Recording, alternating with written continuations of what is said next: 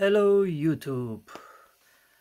These are two of my color spectrum analyzers that I finished for a customer in the United States. Dear John, these are yours. So I wanted to start with the music. I hope I did kinda hit your taste, although it's not possible to hit everybody's taste, but this is what I found on let me show it. Vlog no copyright music. So let me show you the analyzers up close.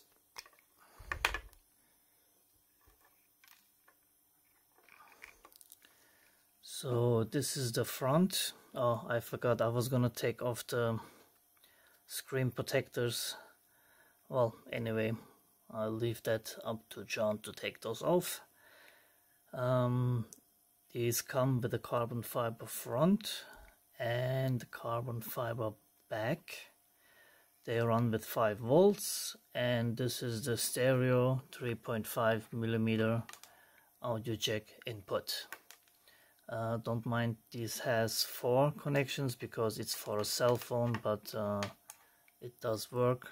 Regular stereo has only 3 prongs like this.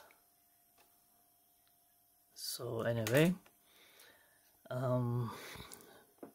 these are and here I had the Y splitter to split the signal to both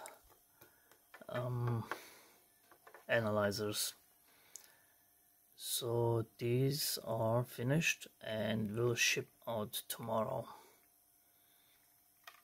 And as you might have noticed in the video, while it was playing music, there is a touch sensor on the right side only, and there you can just touch it and then it changes the animation. So if you have missed that, you can go back in the video and watch it again. But this is it. As I said, they run with 5 volts. I am, as of a few months, using silicone wires. So these are high quality silicone wires with very fine strands. And I also use these with my gear indicator, which is actually based off the same PCB. And yes, these are not cheap, but I'm not using a whole length of it, so I just want to use silicone wire. And the main reason for that actually is, if you have regular wire with a plastic insulation and you thin the wires, which I do when I solder it to the board, it just melts away, and I hate that. And silicone wires are heat insensitive, so even if you if you put solder thin on here on the wires, it does not melt the insulation. So this is it. Not really much to it.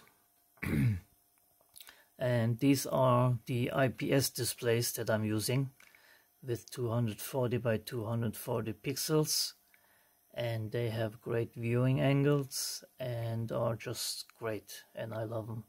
And this is a 3D printed frame that I'm using with my 3D printer, and I think these are really nice. And this is ABS, so if you happen to have this,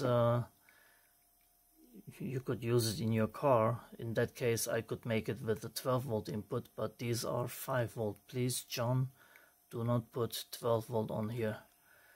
So I could make it technically also with a 12 volt input, and you could then use this in the car. And I can technically also make it a double version, which I have somewhere.